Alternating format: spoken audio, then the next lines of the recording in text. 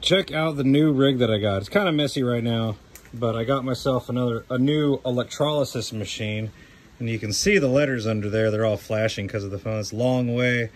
And I got me an axe head in there that's cooking right now, getting all the rust off. But you remember that gun that I found that was caked in rust and nasty stuff?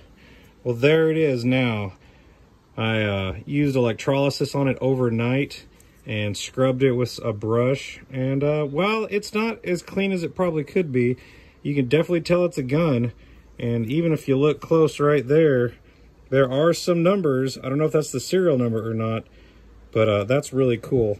And I really enjoyed my new toy. So there you go. I can't wait to show you guys some more of stuff that I electrocute.